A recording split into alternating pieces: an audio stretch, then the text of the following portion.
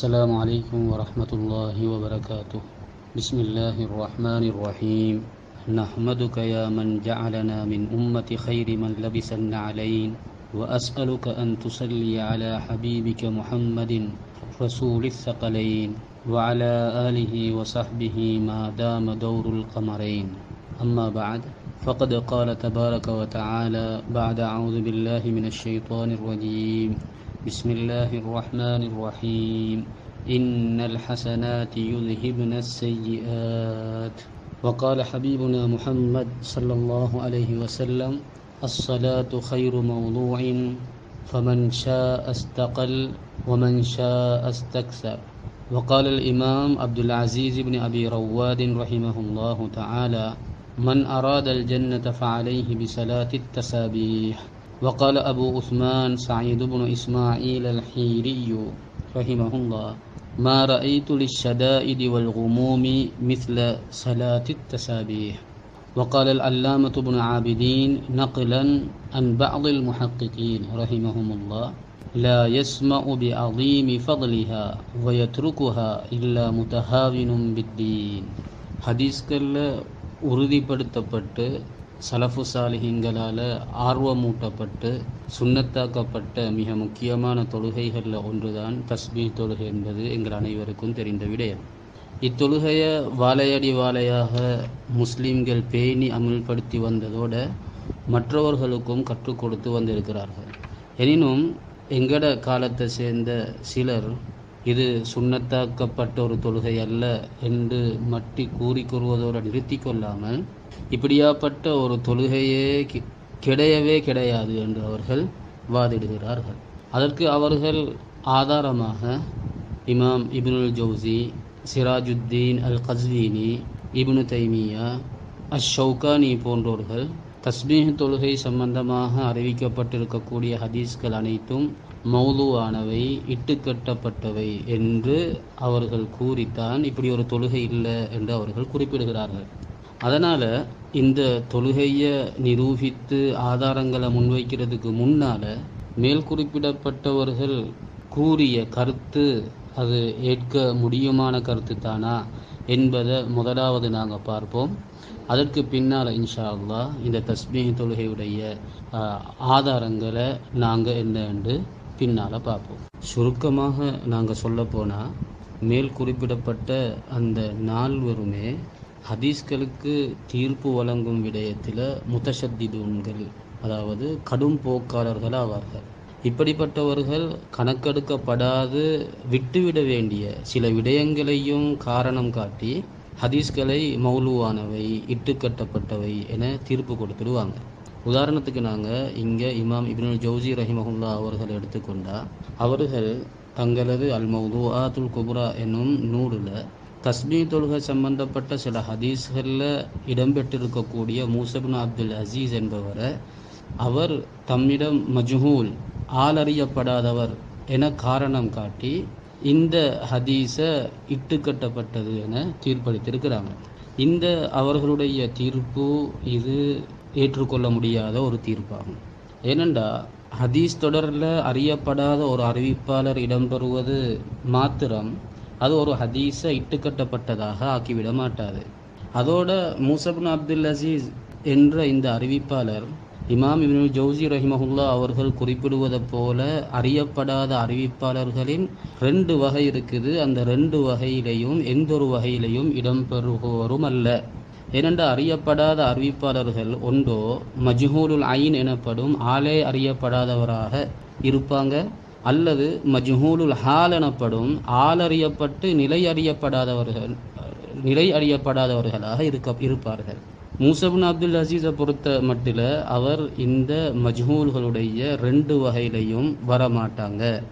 ஏனென்றால் அவரிடமிருந்து பலர் அறிவித்திருப்பதனால ஹதீஸ்களை அவர் ஆளே அறியப்படாதவர், மஜ்ஹூலுல் ஐன் என்று சொல்லக்கூடிய கூட்டத்திலிருந்து வெளியாகிவிடுகிறார். அத்தோடு இமாம்களான இப்னு மாயின், இப்னுல் மதீனி, நசாயி, அபுல் ஃபதுல் அஸ் சுலைமானி, இப்னு ஹிப்பான் ரஹிமஹுமுல்லா போன்றோர்கள் அவருடைய நிலைமையை அறிந்து வைத்திருந்ததனால அவர் ஆளறியப்பட்டு நிலையறியப்படாத மஜ்ஹூலுல் ஹாலுடைய வகையை சேர்ந்தவராகவும் அவரை கருத முடியாது. அதனால் இங்கே இப்னுல் ஜௌசி ரஹிமஹுல்லா அவர்கள் அவரை மஜ்ஹூல் என்று குறிப்பிட்டிருக்கிறது அது தவறான விடயமாகும். ஏனென்றால் அவர் மஜ்ஹூலுல் ஐனுக்குள்ளேயும் வரமாட்டார், மஜ்ஹூலுல் ஹாலுக்குள்ளேயும் வரமாட்டார் அதனால் இவரிடத்தில் இப்னுல் ஜௌசி ரஹிமஹுல்லா அவர்கள் இவருடைய விடயத்தில் தீர்ப்பளித்திருப்பது தவறான விடயம் என்பது எங்களுக்கு தெளிவாக விளங்குது. இதே போலதான் ஷேக் இப்னு தைமியாவுடைய நிலையும். அவரும் தனது மின்ஹாஜு சுன்னத்தின் நபவியா என்னும் நூலில் தஸ்பீஹ் தொழுக சம்பந்தமாக வந்திருக்கக்கூடிய ஹதீஸை இட்டுக்கட்டப்பட்டுள்ளது என குறிப்பிட்டிருக்கிறாங்க. அவருடைய அத்தீர்ப்பை இமாம் அஸ்ஸபீதி ரஹ்மத்துல்லாஹி அலைஹி அவர்கள் தமது இத்ஹாஃபு சாதத்தில் முத்தகீன் எனும் நூலிலும், இன்னும் இமாம் அப்துல் ஹை அல் லக்னவி ரஹிமஹுல்லா அவர்கள் தனது அல் ஆசாருல் மர்ஃபூஆவிலும் தெளிவாக மறுத்து பேசியிருக்கிறாங்க. அதே போலதான் இமாம் அல் கஸ்வீனி ரஹிமஹுல்லா அவர்களுடைய நிலைமையும். அவரும் ஒரு கடும் போக்காளர் ஆவார். அதனால் அவருடைய இந்த கடும் போக்கான இந்த தீர்ப்பை இமாம் இப்னு ஹஜர் அல் அஸ்கலானி ரஹிமஹுல்லா அவர்கள் தமது அல் அஜ்விபத்து அலல் அஹாதீஸில் முன்தகததி அலல் மிஷ்காத் என்ற நூலில் தெளிவாக மறுத்து பேசியிருக்கிறாங்க. அதே போல் ஷௌகானி அவரும் ஒரு முத்தஷத்திதான தீர்ப்பு வழங்குவதில் கடும் போக்காளர் ஆவார்.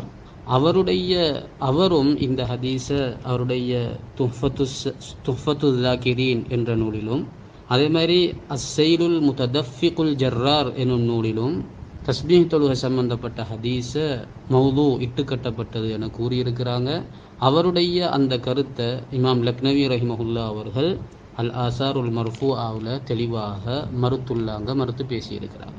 அதனால் மொத்தத்தில் எடுத்து பார்த்தா இந்த ஹதீஸை யாரெல்லாம் தஸ்பீஹ் தொழுகை சம்பந்தப்பட்ட ஹதீஸை யாரெல்லாம் மௌது என்று சொல்லியிருக்கிறார்களோ அவர்கள் அனைவருமே முத்தஷத்திதீங்கள் எனப்படும் கடும் போக்காளர்கள் ஆவார்கள். கடும் போக்காளர்களுடைய விடயத்தில் அவர்கள் ஹதீஸை பலகீனப்படுத்தக்கூடிய கருத்து ஏற்றுக்கொள்ளப்பட மாட்டாது. மாறாக அவர்கள் ஹதீஸை உறுதிப்படுத்துவது தான் ஏற்றுக்கொள்ளப்படும். ஏனென்றால் அவங்க எந்த ஒரு சின்ன குறையை பார்த்தாலும் ஹதீஸை மௌது இட்டுக்கட்டப்பட்டது அல்லது வாஹி மிக பலகீனமானது என்று சொல்லிடுவாங்க. அப்படியாப்பட்டவர்களுடைய வாயிலிருந்து ஒரு ஹதீஸ் சஹி ஹசன் என்று வந்தால் அப்போ அதை எடுத்துக்கொள்ள முடியும். ஏனென்றால் அவர்களிடத்தில் எந்த ஒரு குறையும் இல்லாததினால தான் அவர்கள் இந்த தீர்ப்பை கொடுத்திருக்கிறாங்க என்றது அதன் மூலமாக விளங்கும். அதனால் முத்தஷத்திதீங்களை பொறுத்த மட்டில், கடும் போக்காளர்களை பொறுத்த மட்டில் அவர்களால் பலகீனப்படுத்தப்படக்கூடிய ஹதீஸ்களோ அவர்களால் இட்டுக்கட்டப்பட்டது என குறிப்பிடப்படக்கூடிய ஹதீஸ்களோ ஏற்றுக்கொள்ளப்பட மாட்டாது. ஏனென்றால் அவர்கள் விட்டு ஒதுக்க வேண்டிய சில சிறிய காரணங்களை வச்சு ஹதீஸ்களை மௌது என்று சொல்லியிருப்பார்கள். அதை நீங்கள் பார்த்தீங்க தெளிவாக இப்னுல் ஜௌசி ரஹிமஹுல்லா அவர்களுடைய விடயத்தில். அதனால் இவங்கட இந்த கருத்துக்களை வச்சு தான் தஸ்பீஹ் தொழுகை என்று ஒரு தொழுகையே இல்லை என்று ஒரு சிலர் குறிப்பிட்டு இருக்கிறாங்க. ஆனால் அவங்க யாருடைய கூற்று ஆதாரமாக எடுக்கிறாங்களோ அவர்களுடைய கூற்றினுடைய நிலைமை இதுதான். அதை ஏற்றுக்கொள்ளவே முடியாது. இந்த ஹதீஸ் சம்பந்தமாக அவர்கள் வழங்கி இருக்கக்கூடிய அந்த தீர்ப்பை ஏற்றுக்கொள்ளவே முடியாது. அந்த முன்னுரைக்கு பின்னால் நாங்கள் இப்போது தஸ்பீஹ் தொழுகை அது ஆதாரபூர்வமான ஒரு அமல் தான் என்பதற்குரிய ஆதாரங்களை நாங்கள் பார்ப்போம். முதலாவதாக தஸ்பீஹ் தொழுகை சம்பந்தப்பட்ட ஹதீஸ்களை அறிவித்தவர்கள் இன்னும் அவர்களுடைய அந்த அறிவிப்புகளுக்கு எத்தனை அறிவிப்பாளர் தொடர்கள் உள்ளது என்பதோட சேர்த்து இப்போ நாங்கள் பார்ப்போம். அந்த அடிப்படையில் தஸ்பீஹ் தொழுகை சம்பந்தமாக சஹாபாக்களில் 11 பேர் ஹதீஸ்களை அறிவிச்சிருக்கிறாங்க. அவர்களில் முதலாமவர் அல் அப்பாஸ் இப்னு அப்துல் முத்தலிப் ரலியல்லாஹு தஆலா அன்ஹு அவர்கள். இவர்களுடைய ஹதீஸுக்கு 2 அறிவிப்பாளர் தொடர்கள் இருக்கிறது. 2வது அறிவிப்பாளர் அப்துல்லாஹ் இப்னு அப்பாஸ் ரலியல்லாஹு தஆலா அன்ஹுமா அவர்களுடைய ஹதீஸுக்கு 4 அறிவிப்பாளர் தொடர்கள் இருக்கின்றன. 3வது அறிவிப்பாளர் அல் ஃபதுல் இப்னு அப்பாஸ் ரலியல்லாஹு தஆலா அன்ஹுமா அவர்களுடைய ஹதீஸுக்கு 2 அறிவிப்பாளர்கள் தொடர்கள் இருக்கின்றன. 4வது அறிவிப்பாளர் அலி இப்னு அபி தாலிப் ரலியல்லாஹு தஆலா அன்ஹு அவர்களுடைய ஹதீஸுக்கு 3 அறிவிப்பாளர்கள் தொடர்கள் இருக்கின்றன. 5வது அறிவிப்பாளர் ஜாஃபர் இப்னு அபி தாலிப் ரலியல்லாஹு தஆலா அன்ஹு, அவர்களுடைய ஹதீஸுக்கும் 3 அறிவிப்பாளர்கள் தொடர்கள் இருக்கின்றன. 6வது அறிவிப்பாளர் அப்துல்லாஹ் இப்னு ஜாஃபர் ரலியல்லாஹு தஆலா அன்ஹுமா அவர்களுடைய ஹதீஸுக்கு 1 அறிவிப்பாளர் தொடர் உள்ளது. 7வது அறிவிப்பாளர் அபு ராஃபி ரலியல்லாஹு தஆலா அன்ஹு, அவர்களுடைய ஹதீஸுக்கும் 1 அறிவிப்பாளர் தொடர் உள்ளது. 8வது அறிவிப்பாளர் உம்மு சலமா ரலியல்லாஹு தஆலா அன்ஹா அவர்களுடைய ஹதீஸுக்கும் 1 அறிவிப்பாளர் தொடர் உள்ளது. 9வது அறிவிப்பாளர் அப்துல்லாஹ் இப்னு அம்ர் ரலியல்லாஹு தஆலா அன்ஹுமா, அவர்களுடைய ஹதீஸுக்கு 13 அறிவிப்பாளர் தொடர்கள் உள்ளன. 10வது அறிவிப்பாளர் அப்துல்லாஹ் இப்னு உமர் ரலியல்லாஹு தஆலா அன்ஹுமா, அவர்களுடைய ஹதீஸுக்கு 1 அறிவிப்பாளர் தொடர் இருக்கிறது. 11வது அறிவிப்பாளர் அவருடைய பேரு குறிப்பிடப்படல, ஆனால் இமாம் மிஸ்ஸி ரஹ்மத்துல்லாஹி அலைஹி அவர்கள் துஹ்ஃபத்துல் அஷ்ராஃப்ல அவங்க ஜாபிர் இப்னு அப்துல்லா ரலியல்லாஹு தஆலா அன்ஹுமா என்று குறிப்பிட்டிருக்கிறாங்க. அவர்களுடைய ஹதீஸுக்கும் 1 அறிவிப்பாளர் தொடர் இருக்கிறது. இந்த குறிப்பிடப்பட்ட 11 பேரும் சஹாபாக்கள் ஆவார்கள். தாபியீன்கள்லையும் 3 பேர் இந்த தஸ்பீஹ் தொழுகை சம்பந்தப்பட்ட ஹதீஸ்களை அறிவித்திருக்கிறாங்க. அதில் முதலாமவர் முஹம்மது இப்னு கஅபினில் குரதி ரலியல்லாஹு ரஹிமஹுல்லா, அவர்களுடைய ஹதீஸுக்கு 1 தொடரும்.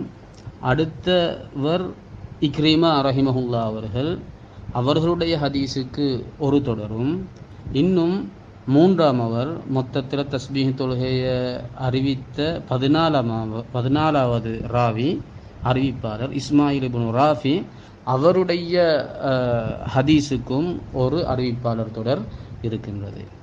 அப்போ நாங்கள் முக்கியமாக இவ்விடத்தில் விலகிக் கொள்ள வேண்டிய விஷயம் என்னென்றா, தஸ்பீஹ் தொழுகை சம்பந்தமாக அறிவித்திருக்கக்கூடிய அறிவிப்பாளர்களுடைய தொகை 14 ஆகும். அதில் 11 பேர் சஹாபாக்கள், 3 பேர் தாபியீன்கள். இவ்விடத்தில் மிச்ச முக்கியமாக ஒரு விஷயத்தை நாங்கள் விளங்கி கொள்ளணும் என்னென்னா, இந்த காலத்தில் ஒரு சிலார்கள் சொல்கிறாங்க தஸ்பீஹ் தொழுகை சம்பந்தப்பட்ட ஹதீஸ்கள் 4-5 தான் என்று அவங்க குறிப்பிட்டிருக்கிறாங்க.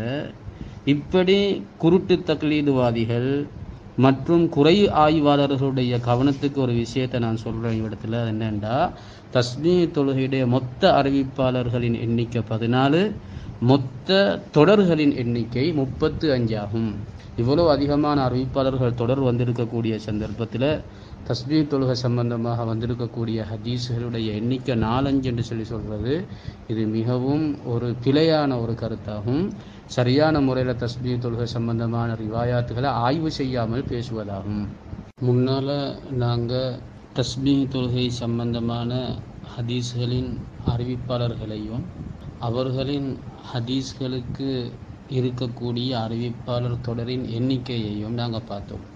இப்போ நாங்கள் தஸ்பீஹ் தொழுகை சம்பந்தமாக வந்திருக்கக்கூடிய ஹதீஸ்களை சரி கண்ட இமாம்கள் யார் என்பதை பார்ப்போம். அவ்வாறு தஸ்பீஹ் தொழுகை சம்பந்தமாக வந்திருக்கக்கூடிய ஹதீஸ்களை சரி கண்டவர்கள் தான் இமாம் அபு தாவூத், இமாம் அபு அலி இப்னு சகன், இமாம் இப்னு மந்தா, இமாம் அபு அப்துல்லா அல் ஹாக்கிம் இப்னுல் பய்ய, இமாம் அபு பக்ர் அல் ஆஜுர்ரி, இமாம் அபு பக்ர் இப்னு அபி தாவூத், இமாம் அபு மூசல் மதீனி, இமாம் அத்தைலமி, இமாம் அல் ஹத்தீபுல் பக்தாதி, இமாம் அபு சஅதின் ஸம்ஆனி, இமாம் அபுல் ஹசன் இப்னுல் முதஃபர், இமாம் அபு முஹம்மத் அப்துர் ரஹீம் அல் மிஸ்ரி, இமாம் சிராஜுத்தீன் அல் புல்கீனி, இமாம் சலாஹுத்தீன் அல் அலாஇ, இமாம் பத்ருத்தீன் அஸ்ஸர்கஷி, இமாம்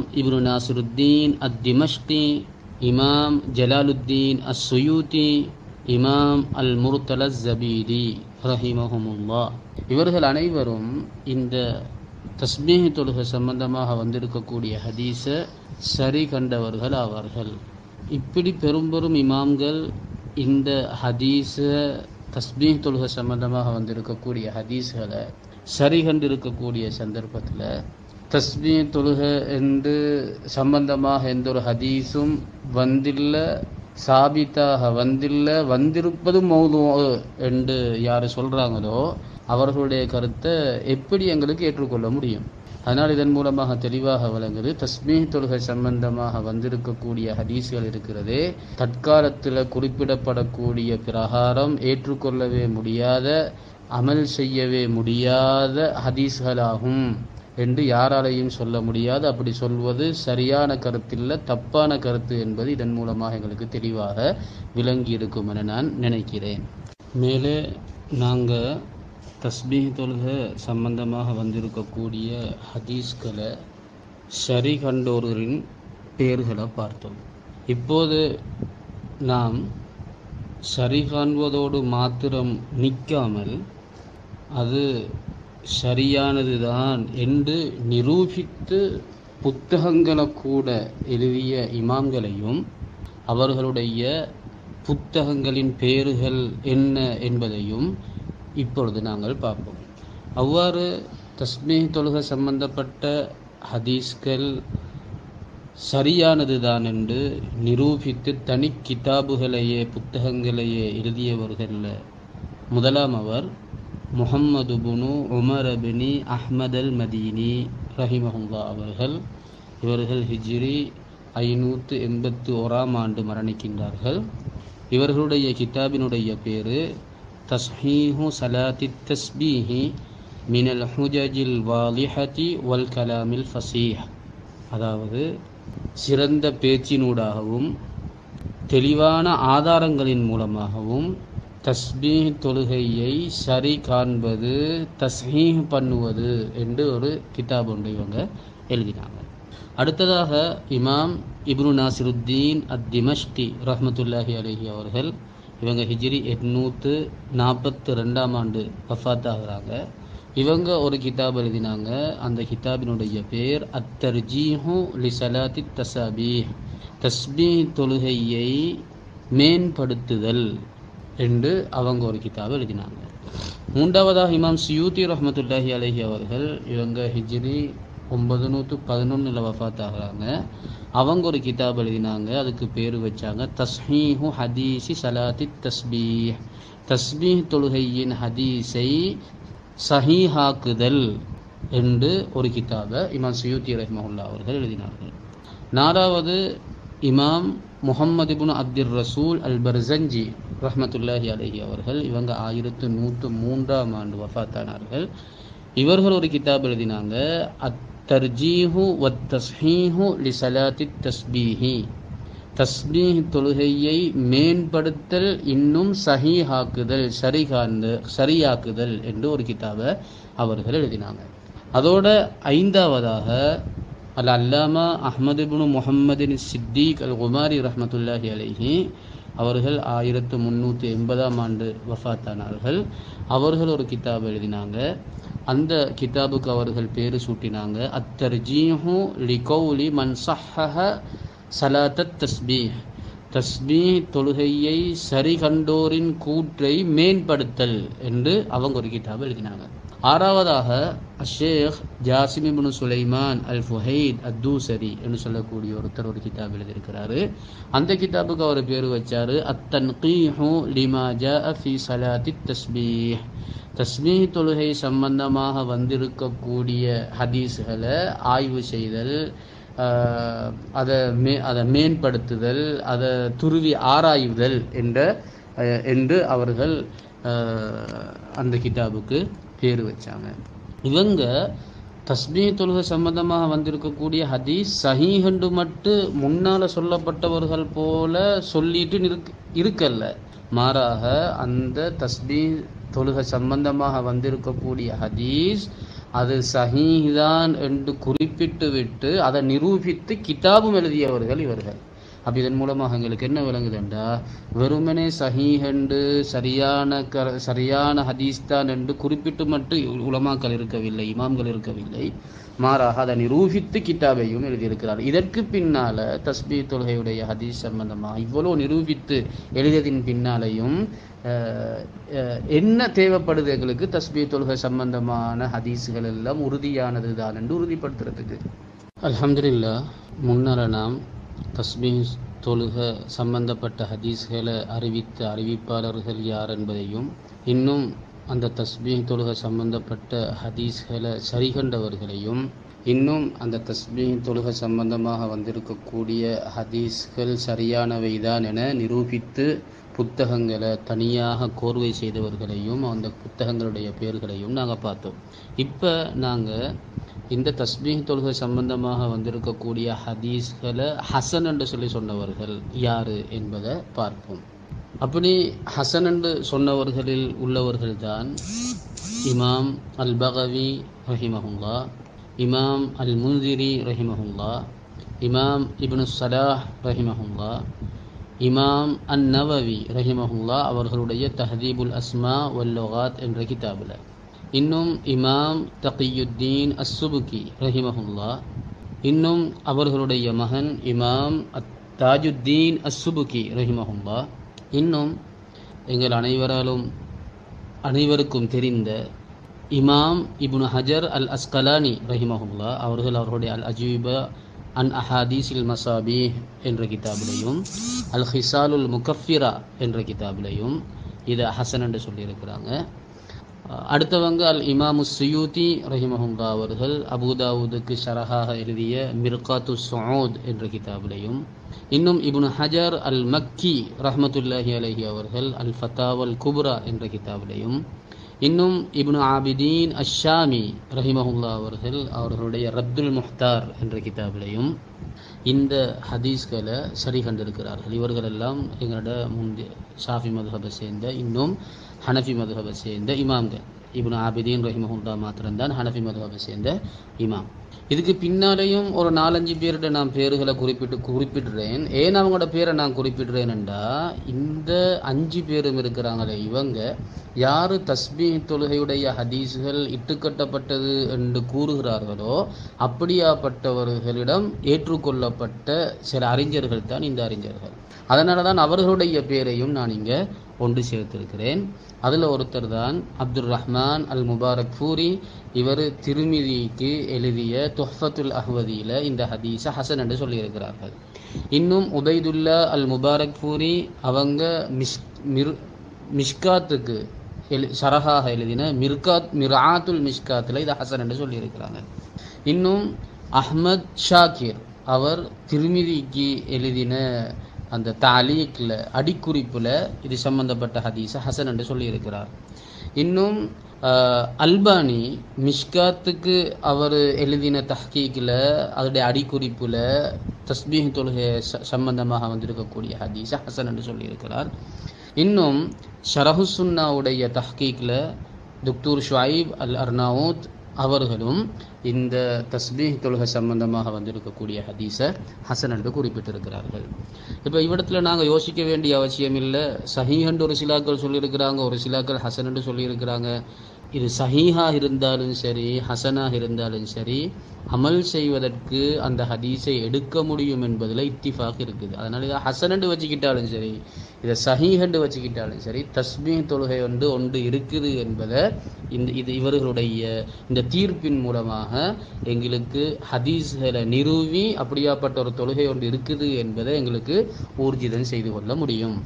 இந்த தொழுகை சம்பந்தமாக வந்திருக்கக்கூடிய ஹதீஸ்கள் சஹீஹான அல்லது ஹசனான தரத்தில் இருக்குது என்ற காரணத்தினால தான் பொதுவாக எங்களுக்கு பார்க்கலாம் பிரபல்யமாக இருக்கக்கூடிய மதுஹபுகளில் இந்த தொழுகையை சுன்னத்தான தொழுகை என குறிப்பிட்டிருக்கிறார்கள். அந்த அடிப்படையில் இமாம் அபு ஹனீஃபா ரஹ்மத்துல்லாஹி அலைஹி அவர்களுடைய மதுஹப் ஹனஃபியாக்களுடைய மதுஹப், அந்த மதுஹபில் ஹனஃபி மதுஹபை சேர்ந்த பலரும் இந்த தொழுகை முஸ்தஹப்பு என்று தெளிவாகவே குறிப்பிட்டிருக்கிறார்கள்.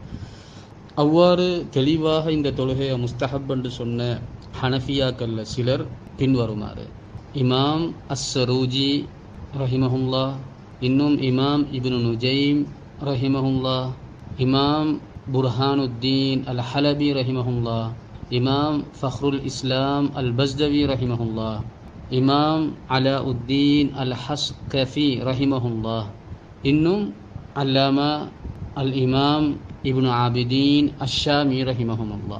இவர்கள் அனைவரும் தெளிவாக நஸ்ஸாக தஸ்பீஹ் தொழுகை இது முஸ்தஹப்பான தொழுகையாகும் என்று குறிப்பிட்டிருக்கிறார்கள். இது சம்பந்தப்பட்ட ஹதீஸ் சஹீஹாகவோ அல்லது ஹசனாகவோ இல்லாட்டி அல்லது முஹ்தமலான லுஅஃப் இல்லாட்டி இந்த தொழுகையே இவ்வாறு இவர்கள் முஸ்தஹப்பான தொழுகை என்று சொல்லி இருக்க முடியும்.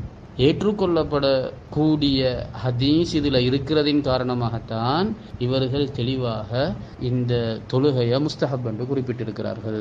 அதே போல மாலிகி மதுஹபை சேர்ந்தவர்களிடத்தில் அசில்ல இந்த தஸ்பீஹ் தொழுகை அவங்களோட மதுஹபுல ஒரு முஸ்தஹப்பான மதுஹபுடைய கருத்தின் பிரகாரம் முஸ்தஹப்பான ஒரு தொழுகை இல்லை என்றிருந்தாலும் கூட அந்த மதுஹபை சேர்ந்த பலரும் இந்த தொழுகையை ஃபலாயில்ல குறிப்பிட்டிருக்கிறார்கள். உதாரணத்துக்கு அல் காதி அபுல் ஃபதுல் காதி ஐயாதுன்னு நாங்கள் சொல்லுவோம் ரஹிமஹுல்லா அவர்கள் இந்த தொழுகையை ஃபலாயில்ல கணக்கெடுத்திருக்கிறாங்க. அவர்களுடைய கிதாப் அல் இலாம் பிஹுதூதி கவாயிதில் இஸ்லாம் என்ற கிதாபில். அதே போல அபு அப்துல்லா முஹம்மது இப்னு இப்ராஹிம் இப்னு ஹலீல் அத்-தத்தாஇ அல் மாலிகி அவர்களுடைய ஃபத்ஹுல் ஜலீல் ஃபி ஷரஹி முக்தஸர் ஷேக் ஹலீல் என்ற கிதாப், அந்த கிதாபில் இதை காலி ஐயால் ரஹ்மத்துல்லாஹி அலைஹி அவர்களை இந்த தொழுகையுடைய விடயத்தில் அவர்கள் பின்துயர்ந்திருக்கிறார்கள்.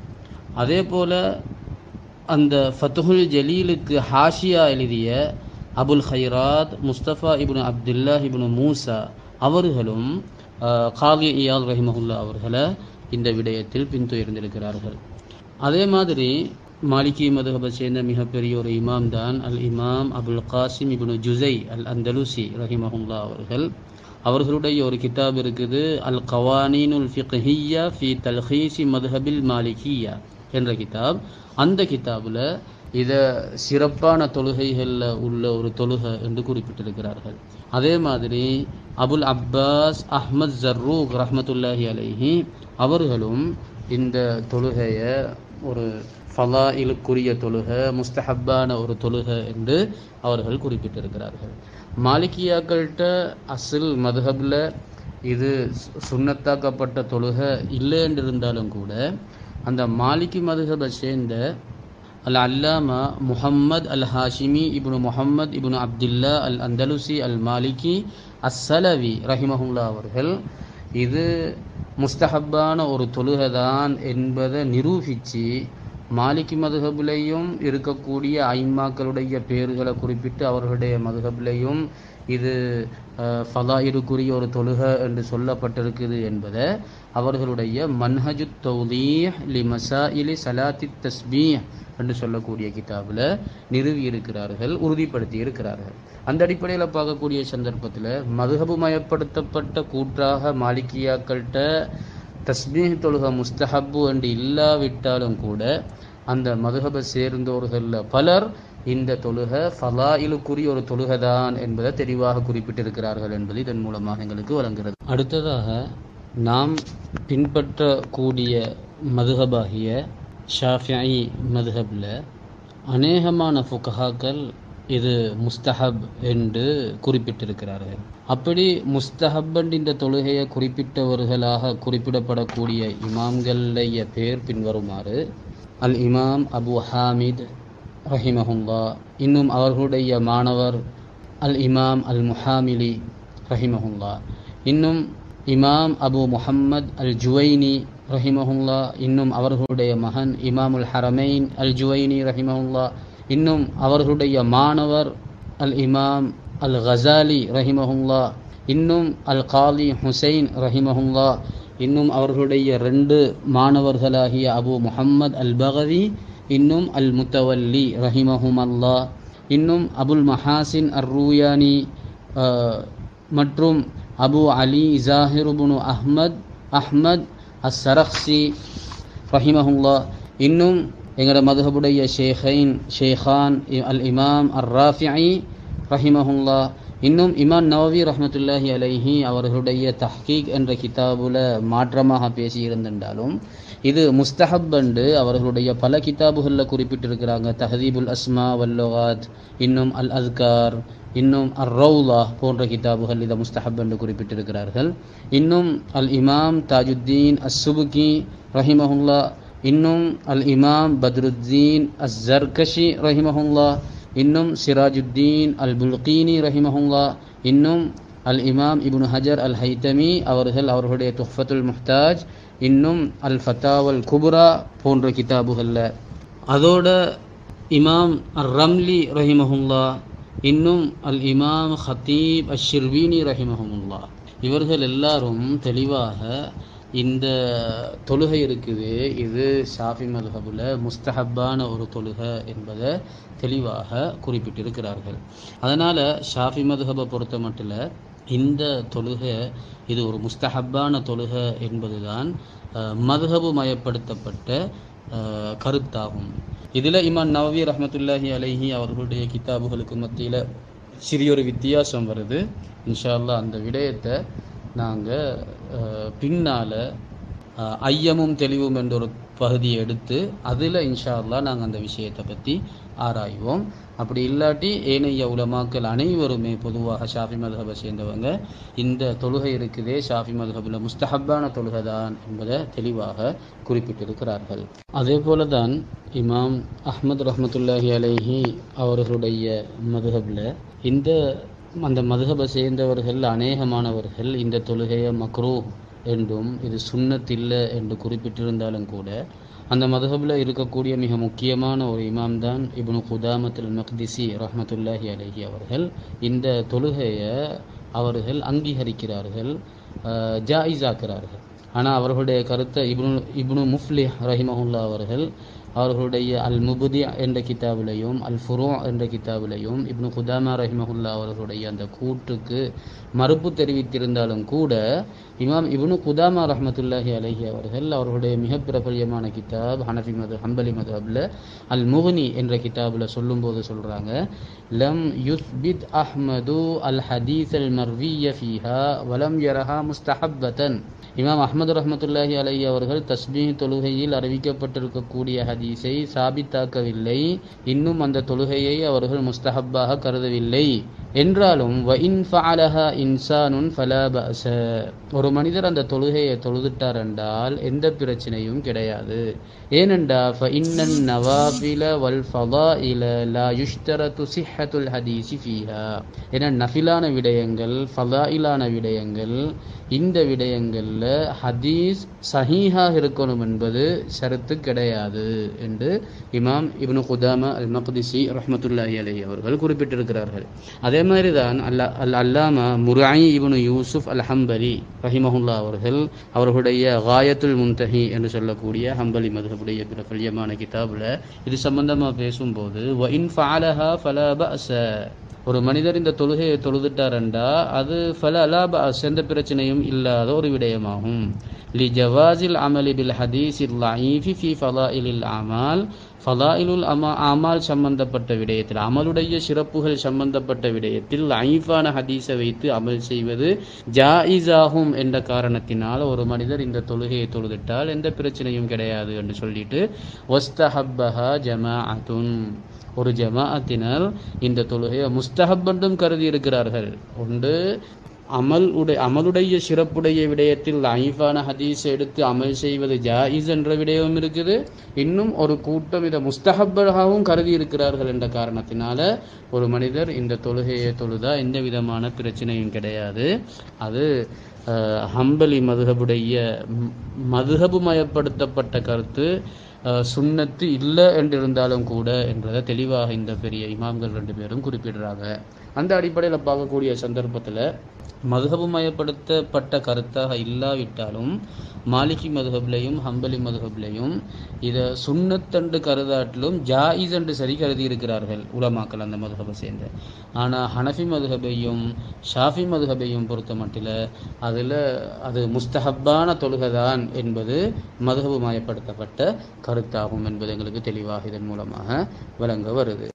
அல்ஹம்துலில்லாஹ், அல்லாஹ்வின் உதவியால் இதுவரை தஸ்பீஹ் தொழுகை பற்றிய ஹதீஸ்களை அறிவித்த சஹாபாக்கள் மற்றும் தாபீன்களுடைய பெயர்களையும், அது பற்றி அறிவிக்கப்பட்ட ஹதீஸ்கள் மொத்தத்தில் ஒன்றோ சஹீஹானது அல்லது ஹசனானது என தீர்ப்பளித்தோரின் பெயர்களையும், அவை சஹீஹானது என நிரூபித்து நூல்களை இயற்றிய இமாம்கள் மற்றும் அறிஞர்களின் பெயர்களையும், 4 மதுஹபுகளின் இத்தொழுகை பற்றிய தீர்ப்பையும் தீர்ப்பளித்தோரின் பெயர்களையும் அறிந்து கொண்டோம்.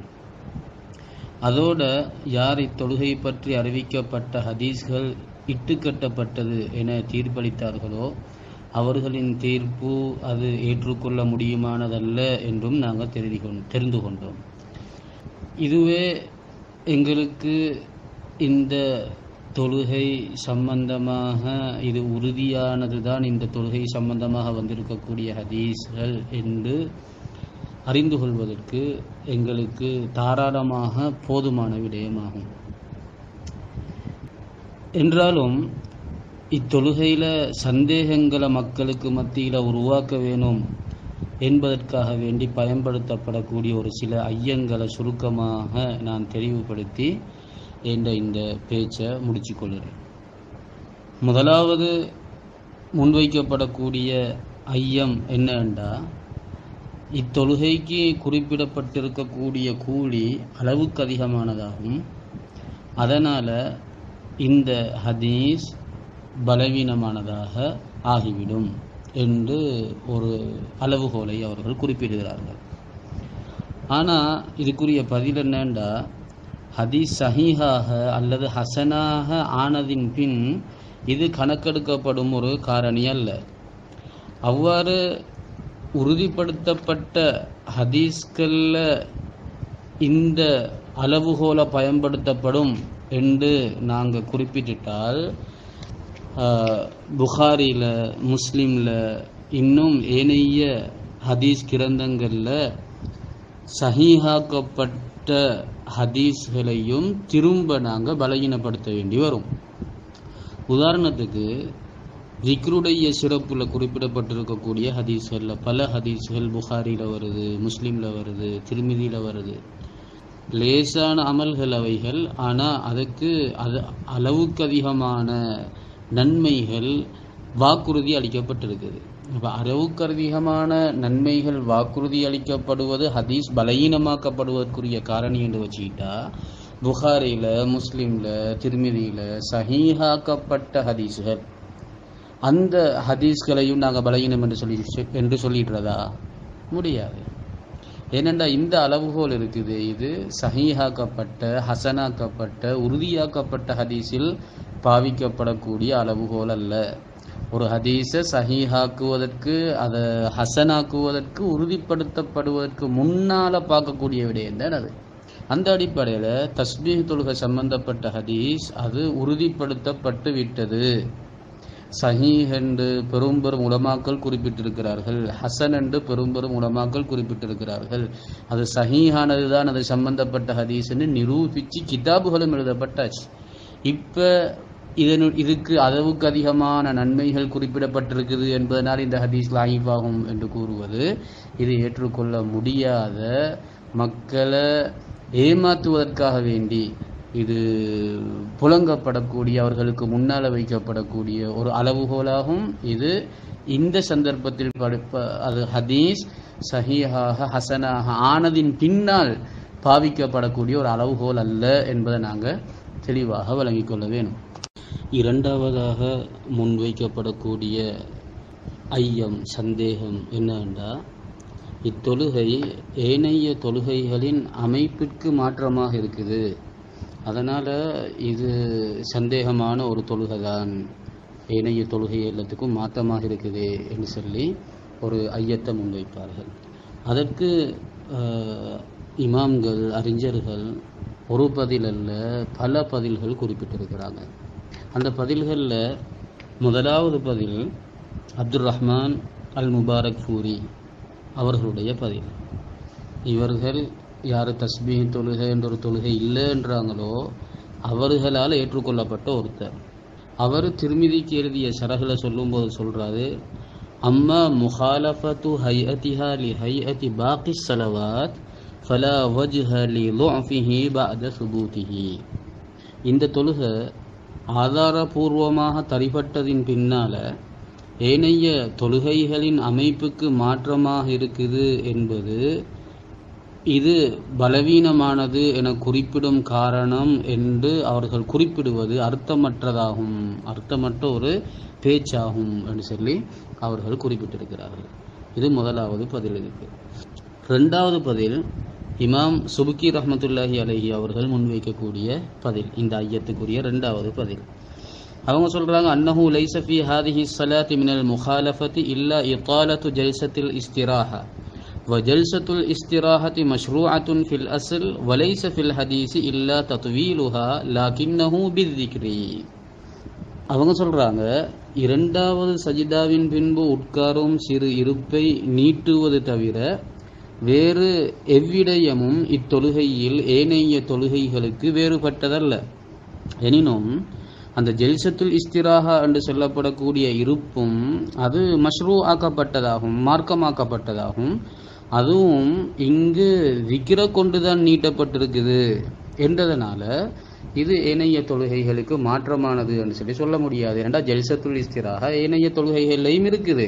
இதுல என்ன வந்திருக்குதுன்றா அந்த ஜெல்சத்துல் இஸ்திராஹாவை விக்ரின் மூலமாக நீட்டுற விஷயம் மட்டும்தான் வந்திருக்குது. அதனால இதை வச்சு ஏனைய தொழுகைகளுக்கு மாற்றமானது என்று சொல்லி சொல்ல முடியாது. மூன்றாவது ஒரு பதில் இந்த ஐயத்துக்கு இமாம் அல் முஹிப்பு தபரி ரஹ்மத்துல்லாஹி அலைஹி அவர்கள் குறிப்பிடுகிறார்கள்.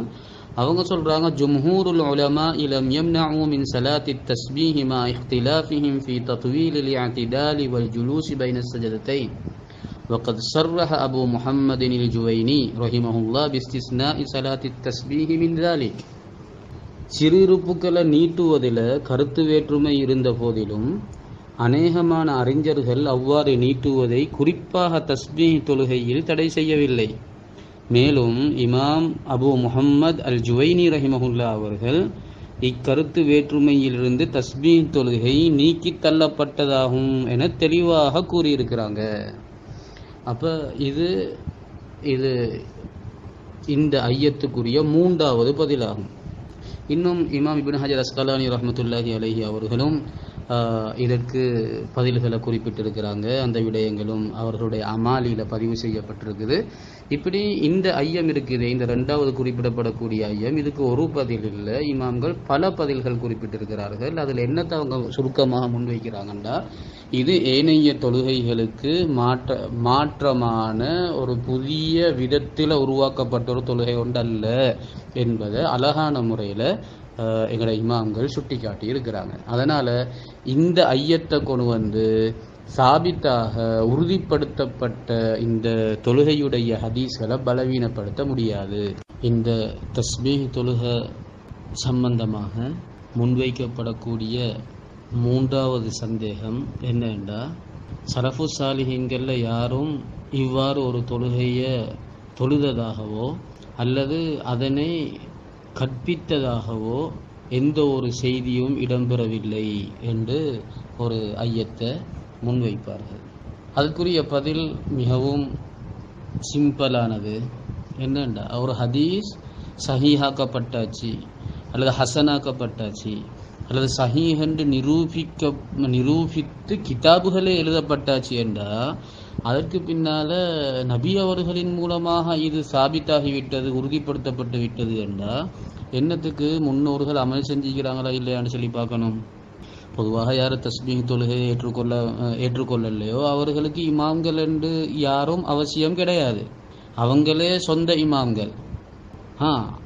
அதனால தான் அவர்கள் இப்படியாப்பட்ட ஒரு வாதத்தை அவர்கள் முன் வச்சாங்க, எங்களுக்கு இமாம்கள் யாரும் தேவையில்லை அப்படின்னு சொல்லி. அப்ப இங்க ஹதீஸ் உறுதிப்படுத்தப்பட்டதின் பின்னால என்னத்துக்கு முன்னோர்கள் அமல் செய்திருக்கிறாங்களான்னு சொல்லி பார்க்கணும். சரி, அது தேவையே இல்லை, அப்படி பார்க்க வேண்டிய தேவை இல்லை என்றாலும் இவங்க இந்த முன்வைக்கக்கூடிய இந்த ஐயமும் இந்த சந்தேகமும் அர்த்தமற்ற ஒன்றாகும், தப்பான ஒன்றாகும். இவர்கள் கூறுவதற்கு மாத்தமாக சலஃபு சாலிஹீன்கள் இத்தொழுகையை தொழுது வந்திருக்கிறாங்க, ஏனையவர்களுக்கு கற்றுக் கொடுத்தும் வந்திருக்கிறாங்க. என்பதை இமாம்கள் அவர்களுடைய கிதாபுகளில் பல செய்திகளை கொண்டு வந்து நிரூபிச்சிருக்கிறார்கள். உறுதிமிக்க தாபீன்களில் ஒருவரான அபுல் ஜௌசா ஹவுசுபுன் அப்துல்லா அல் பஸ்ரி ரஹ்மத்துல்லாஹி அலைஹி அவர்கள் இத்தொழுகைய லுஹர் தொழுகையின் அதானுக்கும் இகாமத்துக்கும் மத்தியில் தொழக்கூடியவர்களாக இருந்தார்கள் என்னும் செய்தியை இமாம் அத்தாரகுத்தினி ரஹிமஹுல்லா அவர்கள் ஹசனான அறிவிப்பாளர் தொடருடன் பதிவு செய்திருக்கிறார்கள். அப்போ இவங்க சொல்றாங்க சலஃபு சாலிஹீன்கள் யாரும் தொழல என்று. அபுல் ஜௌசா ரஹிமஹுல்லா அவர்கள் தொழுதது உறுதிப்படுத்தப்பட்ட செய்தியாகும். அதே போல அப்துல்லாஹ் இப்னு ராஃபி ரஹிமஹுல்லா அவர்களும் அவர்களை துயர்ந்தவர்களும் இத்தொழுகையை தொழுதார்கள் எனும் செய்தி அறிவிக்கப்பட்டுள்ளது என்று இமாம் இப்னு ஹஜர் அஸ்கலானி ரஹ்மத்துல்லாஹி அலைஹி அவர்கள் அவர்களுடைய அல் அமாலி எனும் நூலில் குறிப்பிட்டிருக்கிறார்கள். அப்போ இவர்களும் சலஃபு சாலிஹீன்களை சேர்ந்தவங்க, அவங்களும் அவர்கள் துயர்ந்தவர்களும் தொழுது வந்திருக்கிறார்கள். அதே மாதிரி அப்துல்லாஹ் இப்னு முபாரக் ரஹ்மத்துல்லாஹி அலைஹி அவர்களுக்கு முன் வாழ்ந்த அப்துல் அசீஸ் இப்னு அபி ரவ்வாத் ரஹ்மத்துல்லாஹி அலைஹி அவர்கள் இத்தொழுகையை பற்றி குறிப்பிடும் போது, யார் சுவனத்தை விரும்புகின்றாரோ அவர் தஸ்பீஹ் தொழுகையை பற்றி பிடித்து கொள்ளட்டும் என்று, மன் அராதல் ஜன்னத ஃபஅலைஹி பிஸலாத்தி தஸ்பீஹ் என்று குறிப்பிட்டிருக்கிறார்கள். அதே போல உலக பற்றற்றோர்களில் ஒருவரான இமாம் அபு உஸ்மான் அல் ஹீரி ரஹ்மத்துல்லாஹி அலைஹி அவர்கள் இந்த தொழுகை சம்பந்தமாக குறிப்பிடும் போது, மா ரஅய்து லிஷ்ஷதாஇதி வல் குமூமி மிஸ்ல ஸலாத்தி தஸ்பீஹ், கஷ்ட நஷ்டம் சந்தர்ப்பங்களில் தஸ்பீஹ் தொழுகையை போன்ற ஒரு தொழுகையை நாம் பார்த்ததில்லை, பிரயோஜனம் அளிக்கக்கூடியதாக ஒரு தொழுகையை நான் பார்த்ததில்லை என்று அல் இமாம் அல் ஹீரி ரஹ்மத்துல்லாஹி அலைஹி அவர்கள் குறிப்பிட்டிருக்கிறார்கள். இதே போல அறிஞர்களான இமாம் அப்துல்லாஹ் இப்னு முபாரக் ரஹ்மத்துல்லாஹி அலைஹி அவர்களும் இன்னும் பலரும் தஸ்பீஹ் தொழுகை என ஒரு தொழுகை உள்ளதை அபிப்பிராயப்பட்டதுடன் அதன் சிறப்பையும் குறிப்பிட்டு வந்துள்ளனர் என இமாம் திர்மிதி ரஹ்மத்துல்லாஹி அலைஹி அவர்கள் அவர்களுடைய பிரபல்யமான சுனனு திர்மிதியில குறிப்பிட்டிருக்கிறார்கள். இவ்வாறு இமாம் ஹாக்கிம் ரஹ்மத்துல்லாஹி அலைஹி அவர்களும் அல் முஸ்தத்ரக் அல ஸஹீஹைன் என்ற நூலில் அப்துல்லாஹ் இப்னு முபாரக் ரஹ்மத்துல்லாஹி அலைஹி அவர்கள் தஸ்பீஹ் தொழுகையை பேணி தொழுது வந்ததோடு அதனை மற்றவர்களுக்கு கற்றுக் கொடுத்தும் வந்தார்கள், கற்றுக் கொடுத்து வந்தவர்களில் ஒருவராவார்கள் என்ற விடயத்தையும் இமாம் ஹாக்கிம் ரஹ்மத்துல்லாஹி அலைஹி அவர்கள் குறிப்பிட்டிருக்கிறார்கள். ஆக மொத்தத்தில் தஸ்பீஹ் தொழுகையை புறக்கணிப்பவர்கள் முன்வைக்கக்கூடிய எந்த ஐயங்களும் ஏற்புடையதல்ல என்பதை இதன் மூலமாக நாங்கள் தெளிவாக விளங்கி கொண்டோம். எனவே அந்த சந்தேகங்களை ஆதாரமாக கொள்ளாம, அதாவது ஹதீஸ் சஹீஹாக்கப்பட்டதின் பின்னால, ஹதீஸ் ஹசனாக்கப்பட்டதின் பின்னால, சஹீஹென்று நிரூபிக்கப்பட்டதின் பின்னால கிதாபுகளின் மூலமாக தஸ்பீஹ் தொழுகை சம்பந்தமான ஹதீஸ்களை இந்த சந்தேகங்களை ஆதாரமாக நாங்கள் எடுக்கணும் இல்லை, ஹதீஸை தான் நாங்கள் ஆதாரமாக எடுக்கணும். அதனால் இந்த ஐயங்களை ஆதாரமாக கொள்ளாது நன்மைகளை கொள்ளையடிக்கும் விடயத்தில் போட்டியிட்டு எங்களோட மறுமனால் சிறப்பிப்பதற்கு ஆட்கள் கேட்டுக்கொண்டிருக்கக்கூடியவர்கள் முயற்சிக்கும்படி வேண்டி எனது இந்த ஆய்வை நான் முடித்துக் கொள்கிறேன். அஸ்ஸலாமு அலைக்கும் வரஹ்மத்துல்லாஹி வபரகாத்துஹு.